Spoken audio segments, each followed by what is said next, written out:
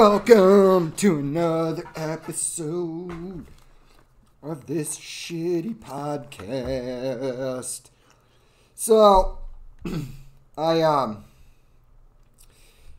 came across this article while I was perusing the Daily Mail, as I often do before I come and ramble about stuff that I see in the news on here. Well, Donald Trump boasts he's leading in early voting and brands Joe Biden a criminal as Michigan crowd calls for Governor Gretchen Whitmire, who was almost kidnapped, to be locked up as he begins an intense 3-day campaign. Okay, so even Joe Biden's campaign is warning him that Trump can still win because the numbers favoring the Democrats are inflated. Also, Governor Whitmire, she grossly overstepped her actual level of authority with the lockdown in Michigan and her trying to tell people that they can't go in and buy certain things at a store. It's like, okay, look, you don't have that power as the governor, okay? It's unconstitutional. I'm sure it's in there somewhere, even though I don't have the Constitution memorized. But the point of me bringing this up is people are acting like it's a done deal that Donald Trump is not going to be elected president and Joe Biden is going, there's no way Joe Biden can lose.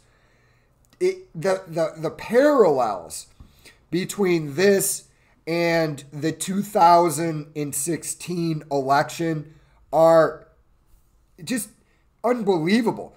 Like, you have the Democratic Party, who, it's just my opinion that the Democrats have turned into an echo chamber, and everybody's parroting. They think that Trump is deplorable, so who would ever vote for Donald Trump? Because the morally correct thing to do is to vote for Joe Biden.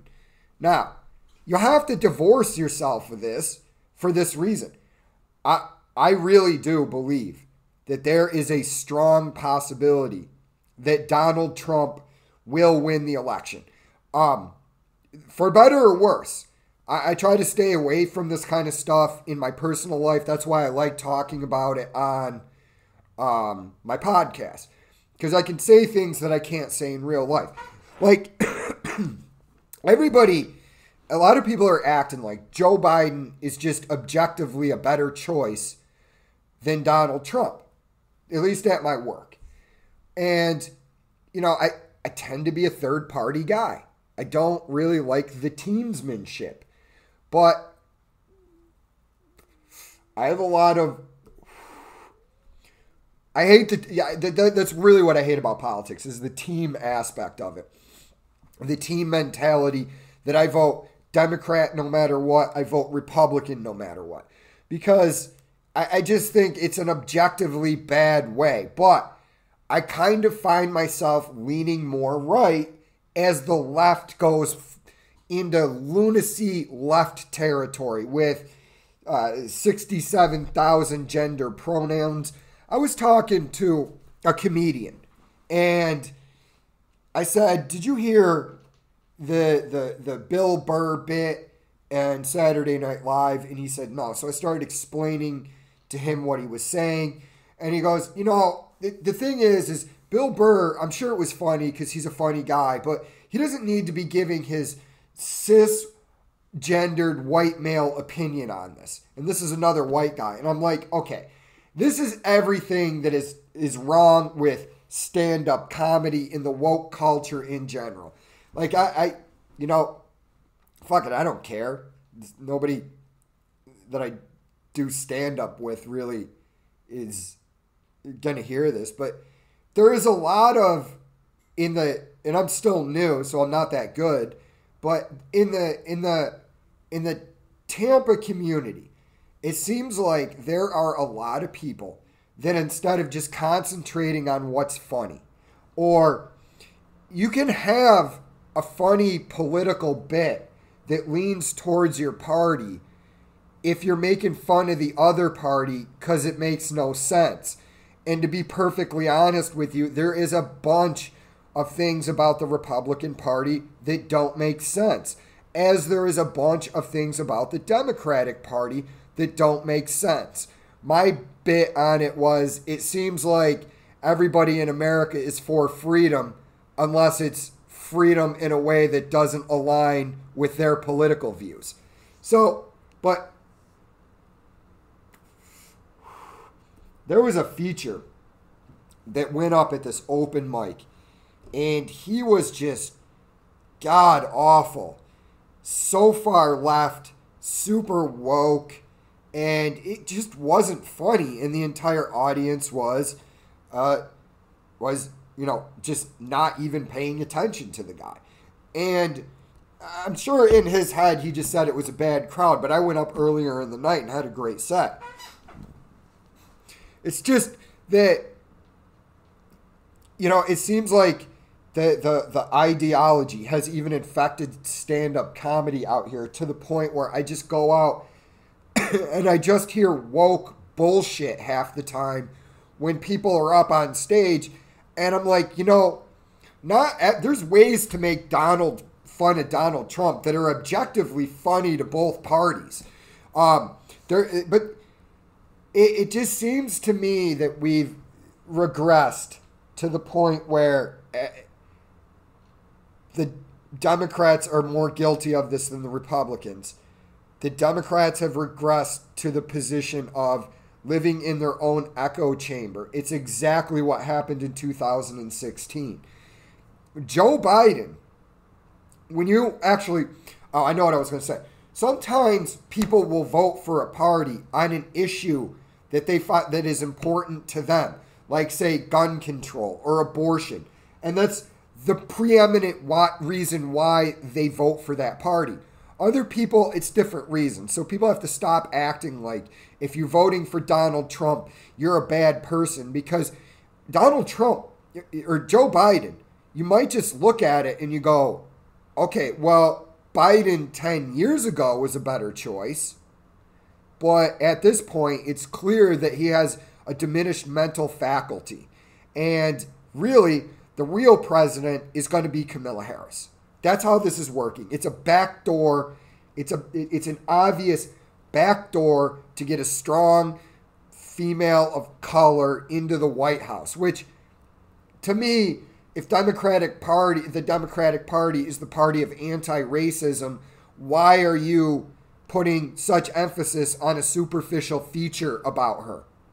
It should just be objectively about her accomplishments, and she's the most qualified person to lead the country. But we're back to, look, I think there's a strong possibility that Donald Trump takes the election. People are looking at me. Nobody listens to this podcast, so I just say what I want anyways. But, when I'm at work, people act like there's no possible way that Donald Trump can win. And I get it. You don't like Donald Trump. But this is the problem. To use a different analogy, it's the problem that I speak about oftentimes. You're arguing for the world you want instead of arguing for the world that exists. You see no scenario in your head. You see no reason why Joe Biden can't beat Donald Trump. But what you're not factoring in is, as a guy who's just, it's really tough to get a read on me about what my politics are. Everybody knows I'm really right-wing about the Second Amendment. I'm fiscally conservative. I don't like what's going on with the Fed and the printing of the dollar. I think we should be on a gold standard, because the fiat currency system is the currency of war. That's what a fiat currency is for. It's for war. But you can imagine no scenario. And that's how you wake up surprised, like, what? Donald Trump? He won? But how is that possible? everybody around me was saying that Donald Trump is the worst person that ever existed and that he cannot possibly retake the White House. And it's like I sit back on both sides and I'm like, there is a strong possibility it can go either way. And that's what you have to do. And you have to step back. And so I'll give you an example. When I get my house, so I'm buying a house, one of the first things that I'm going to do to my house is sheepdog it. And what I mean by that is I'm going to take the normal screws that hold in a door out, put in longer ones so they go into the frame. The reason being, it makes that door a lot harder to kick down. I'm going to install a chain and a deadbolt on it, okay? So I don't know who's at the door. I answer the door, the chain's there. They can't force their way in. But why would you do that? Because I can envision a scenario where somebody tries a home invasion. I can just picture that scenario in my head. Well, why would you think like that? Well, have they happened? I'm going to be putting film over the windows so that it makes it a lot harder for you to throw something through that window, be it a rock or be it a stun grenade because the cops wrongly got some wrong information and they decided to raid my house. Now my door is a lot harder to get through, okay? So it's like I can imagine, well, why would you think like that? It's like my uncle asking me, why would I need a firearm? And me just looking at him like, you really can't imagine a scenario where a bad person is after you. You can't imagine any scenario where you might need a weapon. I just, again, you live in the world the way you want it to be instead of the world the way it is. And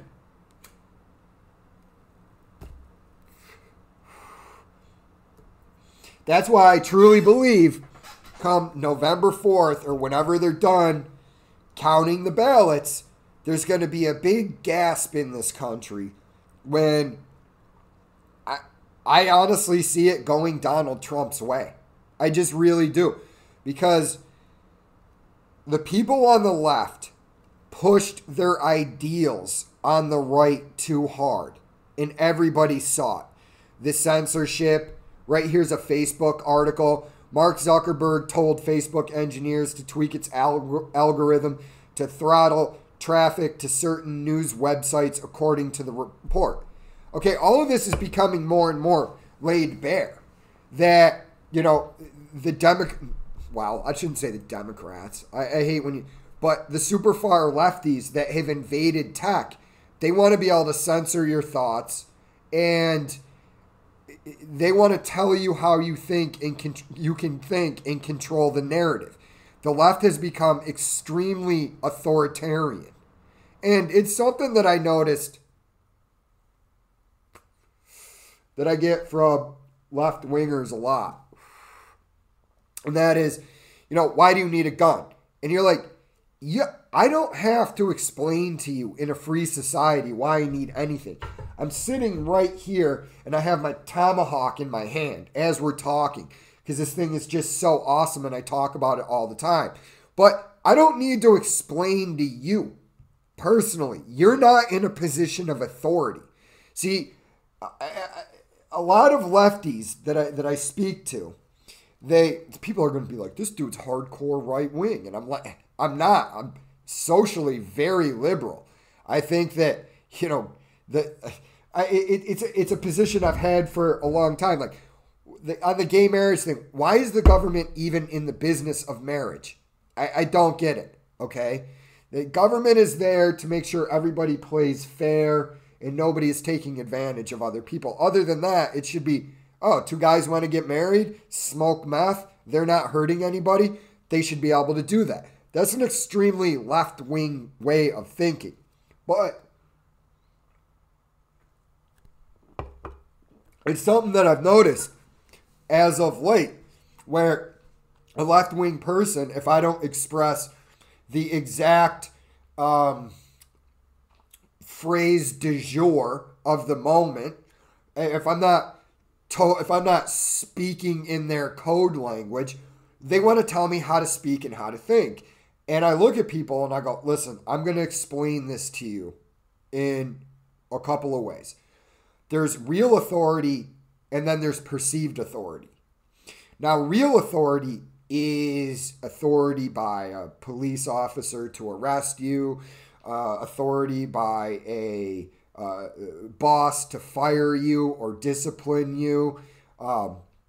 That's real authority, okay? Then there's your perceived authority, and that is you think that you get to dictate to me how I think or speak about an issue. And I'm like, okay, but you have no actual authority to make me do that.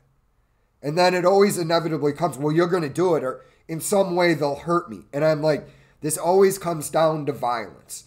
Now, I had to tell a buddy once when we were arguing, he was getting my one buddy who got fired up about guns. I'm like, Ryan, I looked right at him. I said, you can't physically intimidate me, okay? So you can knock that nonsense off right there, that you're going to act as some bastion of authority that's going to correct me. Because I told him, I was like, I'll slap the shit out of you. And, it's like I said, there's men that can make me eat crow and there's men that can't. And that's actual real authority. But a lot of the lefties have started to think for some reason that they're the gold standard of moral authority in the world, and that anybody that doesn't feel the same way as them is somehow a lesser being that needs to be corrected or corralled in the proper way of thinking. And I think that that's going to lead to a major backlash, because you have people of my parents' generation that have said this to me straight up. They're like, I'm done being lectured by a bunch of kids about the way the world is. I don't want to hear it. I don't care. And I think it's going to be reflected in the polls. I'm going to back a lefty now. Just so you don't think that I've gone uber right wing on you. So, Bill Maher was slammed. Hold on a second. This is going to pause for a second. Okay, I'm back. And, okay, so Bill Maher is slammed for saying that Democrats should make an issue of Amy Coney Barrett's Catholicism because being nuts is relevant. Now, he got a lot of backlash on it. So, let me parse this out. My belief is that in a free society, you're entitled to whatever beliefs that you want to have, as long as that doesn't mean that you're out hurting people or calling for somebody to be hurt because you just don't like them. They're not of the same religion as you. But other than that, I think that you should be allowed to have whatever wacky beliefs that you want to have about the world, about the creation of the world, how we got here. If you want to believe that the earth is 6,000 years old and that the world started with Adam and Eve, I mean, I'm 100% for it. If you're a Muslim or whatever wacky superstition that you have, because that's what I think religion is for the most part. I don't know what happens after you die any more than any other human being running around on the planet has. I hope there's something after that's so wondrous that I cannot imagine it in my current corporeal form. But Bill Maher, although the way he addresses it is probably not the best way, is entirely correct on this. I agree with him to about 80%. And that is, your religious beliefs are somewhat of an issue when you're in a position to make laws or, back a law as constitutional and you're basing your beliefs on your religion. I don't think that anybody should be able to have the state enforce rules that are based on another person's religion. I think that is just a dangerous way to view the world. And I also think it's how is that fair to me? That sorry. How is that fair to me? That, you know, this woman can, I don't know if she's going to do it. I don't know what Amy Cohen Barrett's beliefs are. I'm just parsing this out as a generalization of how I view religious people in positions of authority and power.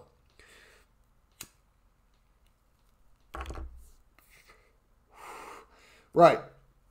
It's my belief that, okay, if you said, it's my belief that life begins at conception. Okay, why? Because of my religion. Okay, not relevant.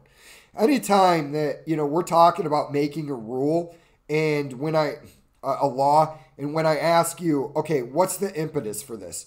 And you tell me it's because of your religion, I'm going to immediately discount it and say, okay, yeah, you're fine to live by that, but you're not fine to enforce that on me. But this is right. No, it's not. I don't agree with it. I don't agree to the law. You shouldn't be able to smoke weed because it's against my religion. Well, I don't really care about your religion. I point this out to people all the time. When somebody says, well, you know, it says this in the Bible, I go, I don't care. That doesn't matter to me. So, although Mr. Marr didn't execute this properly, I kind of agree with a lot of the sentiment of it. You can make a case. You can look at it like this. What do we do to somebody who commits a horrible act? Chris Watts, for instance. He's running around and he's saying, you know, I did this horrible act, but it wasn't really me. It was the devil working through me because I opened myself to the devil by engaging in prostitution and smoking of the devil's cabbage. Now, the devil's lettuce, whatever you want to call it. Now, we'll look at that person and you just go, that person's nuts. And you outwardly dismiss him. Say, what are you talking about? The devil made you do it. I don't understand why the same level of what are you talking about isn't applied to God. You have, before the Iraq War, you have George Bush up on, which I actually believe that George Bush is religious, but I hate to tell this to a lot of religious people. A lot of politicians are religious only to build trust with you. Because for some reason, being religious has become a stand-in for being a moral person. Like you have some level of moral, higher level of morality than me because you go to an arbitrary building on Sunday and you read from a book that was written 2,000 years ago and you share in your superstition and somehow you're more moral than me because I don't go there, right? Except I'm not fleecing my constituents of their money, engaging in backroom deals. But, like I said, you should be free to practice your religion. Oh, I know what I was going to say. It's like George Bush, right before the invasion. I don't know if I'm repeating myself now, but George Bush, right before the invasion, he's up there on stage and he says, you know, I prayed long and hard, and God told me this is the right decision to make. And then people went, oh, okay. God told him to do it. God's with us. If God's with us, who could be against us? And there you have it. That is in a crux. My view on religion is, if he said this to me, he said, God told me after I prayed, I go, can you prove that? And what does that have to do with anything? How do I know that voice you didn't hear in your head is a sign of schizophrenia kicking in? Like I'm just automatically supposed to go with whatever thought that you had in your head and not parse it out and figure out if this is the best, most judicious course of action because an imaginary magic man in the sky you claim, you can't prove is there, but you claim told you that we should go to war. I mean, you see how ridiculous even the idea of this is in 2020. And like I said, have whatever, worldview, as you want to call it. What's your worldview when they're trying to play their apologetics tricks on you? Go to church on Sunday. I don't even have a problem with you holding office. I just have a problem with you trying to write rules that will affect my life based on your religion. And like I said before, I don't know that Amy Cohen Barrett is going to do that. I know plenty of religious people that separate their religion from their job. So that shouldn't, but it should be somewhat of a litmus test, in my opinion. It's like, okay, man, look, I get it. Your religion means a lot to you. But are you going to be making rules based on it for the rest of us? Because that's essentially what she's going to be doing.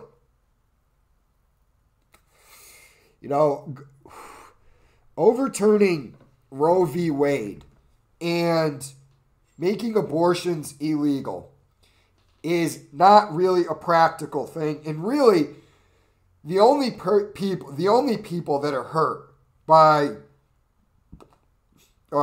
outlawing abortion are poor people. Rich people still have abortions no matter what. Now, I think Roe v. Wade is such a contentious thing on both sides that we just have to come to an agreement. Okay, here's how we're going to do the abortion thing. You can have abortions up until this point. After that, it's a C-section. We're putting the baby in an incubator and we're going to have it adopted. We're going to have somebody adopt it. But you can't go in my opinion, this is my humble opinion, do 8-month-old babies survive out of the womb? Yeah, they do. So as funny as it is to make jokes about it, in my real life view, I don't think that you can just take that baby and throw it in a blender. But I mean, the practicality of just outlawing all abortion is, I just don't think it's a practical thing. So, yeah, that's all I'm going to do tonight because, quite frankly, I still have a hangover at this point. I don't know how I got it. I got it from drinking, but I powered through the day and I'm just not feeling a longer podcast. I'll probably do a longer one tomorrow night. So if you listened or watched on YouTube, thanks. If not, I don't know what to tell you. Like and subscribe or whatever.